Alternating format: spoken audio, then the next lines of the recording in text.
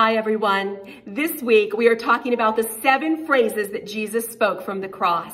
And today we're talking about the 3rd phrase. It's found in John chapter 19, verses 26 and 27.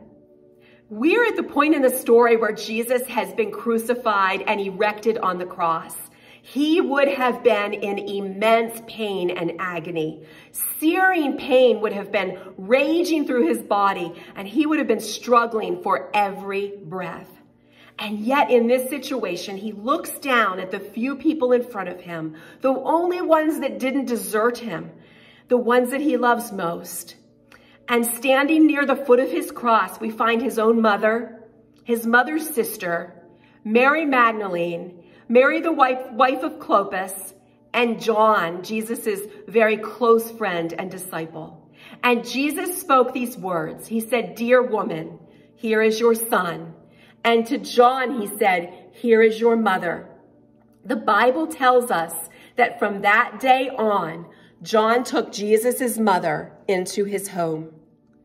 We see 2 important things in this phrase Jesus spoke.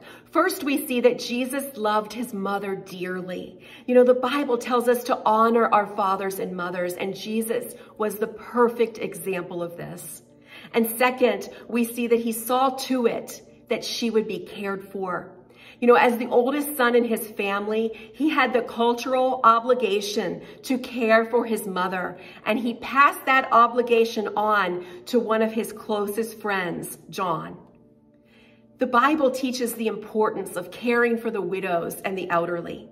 James 1:27 says, "Pure and genuine religion in the sight of God the Father means caring for orphans and widows in their distress and refusing to let the world corrupt you." You know, Jesus personally saw to his mother's care in his final hours of death. What an example to us to love and honor our parents and the elderly, to care for them with love in their times of need. I want to encourage you, if there is an older person in your life, to reach out to them and let Jesus be the example to love and care for them in their time of need. And share this video with those around you, and I will talk to you tomorrow with the 4th phrase that Jesus spoke while he was on the cross.